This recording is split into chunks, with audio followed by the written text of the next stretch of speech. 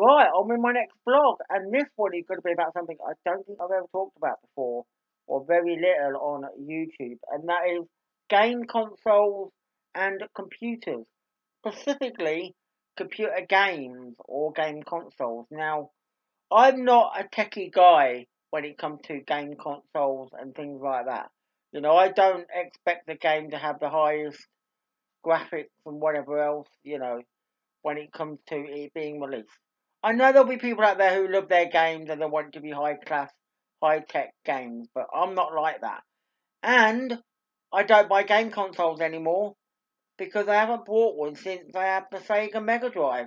I know it's showing my age when it goes back way back to Sega Mega Drive. However, I can go even further back to say that my very first computer and games system that I ever had was a, wait for it, it should be a drum roll. Oop, my pen's going off everywhere. Basically, it is a Commodore 64. Now, I think I heard before that they could be worth a bit of money now because they're retro. They are. But that's what I used to like as a kid. When I was growing up, I used to love playing on the Commodore 64. In fact, I had that system and I used to play on it until at least probably the early 90s. I had it until then when I used to play on it basically.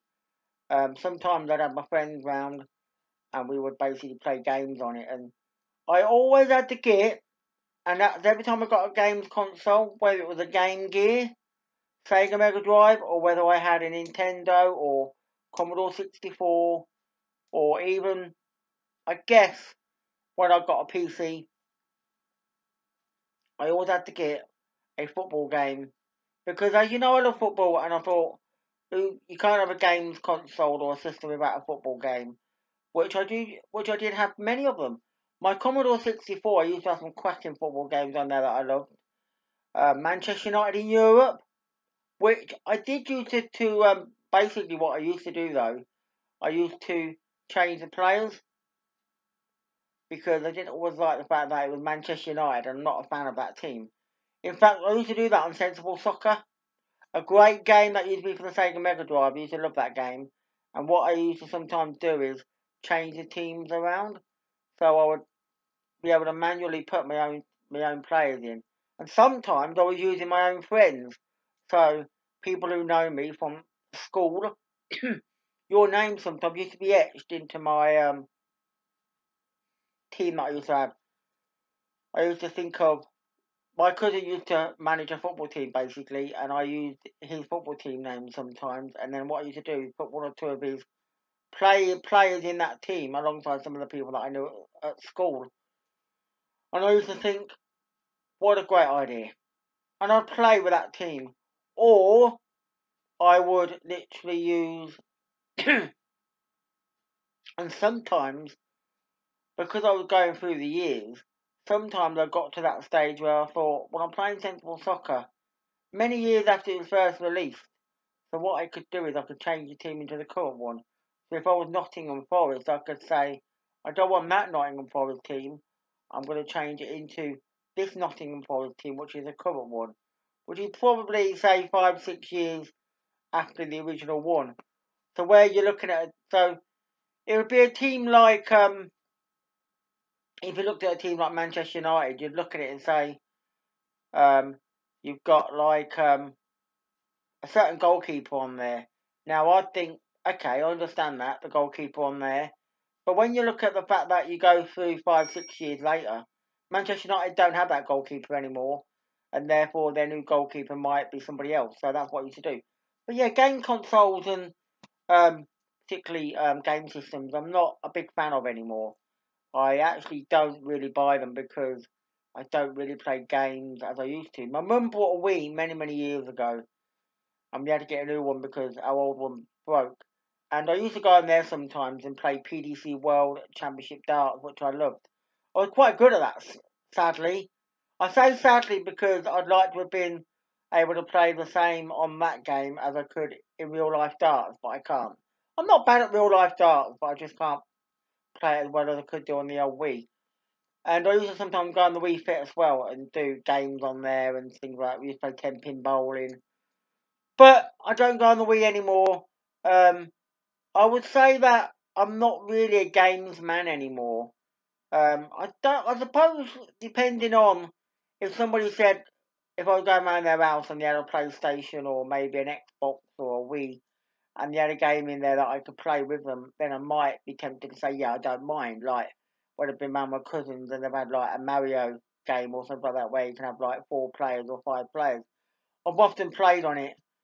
Like, me and my mum will do it, and my aunt and my cousin will play it, and that's like all 4 of us playing this basically game. But I don't really play games anymore.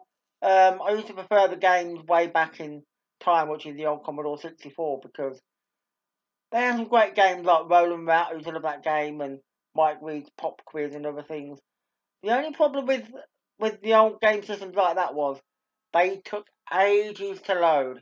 Anybody who knows this time would be like, yeah. It was like you had to put a tape in and wait about 5 minutes for the game to load. It's not like now you can put a game on and within a minute or so you're already playing that game. But back then it was like 5-10 minutes and the game was loaded. And the worst one was when you had this wonderful compendium of games that they used to produce, like 100 games, where you had all different types of games on there, which basically meant that you had like probably a quiz game on there, or you had a game like a shooting game, or it was like a tennis game on there, or it was like whatever. And you'd want to play a certain game. You knew there was a very good game on there, like say a snooker game, and you were like, "Well, I want to play that game." However, you've got to load up say 20 games in front. So you would have to load up the helicopter game and the shooting game and the tennis game and the Formula One racing game and the quiz game to get to that snooker game. My God. And that took ages. If it took, say, 2 minutes to, you could say it took 20 minutes just to load up, say, a game until you get to the snooker one. Always the way. And I pity the poor person who sat there and said, I want to play game number 100, where they've got to load 99 games just to get to that 100 game. But I did used to like Commodore 64. In fact, the only games I would really play now would be on my mobile phone. I downloaded a darts game which I don't mind playing, but I haven't played for at least a month or so now. But I do like playing that on there. I did used to play a 10-pin bowling game on there, but when I found this darts game, I thought, yeah, that's going to be the game that I like to play. Which I'm quite good at as well, sadly. Again, just like the Wii, wishing I could play as well as I can on the darts games as I could on the real dartboard. But there you go, just thought I'd do a blog about games and consoles and that, because I don't think I've ever talked about them. And I have got rid of my game consoles now. I've still got my Commodore 64, but I've got rid of my Sega Mega Drive and I get rid of my Nintendo and that because they're no longer needed. I don't use them. So there you go. Anyway, until then, and other blogs to record, until then, bye for now.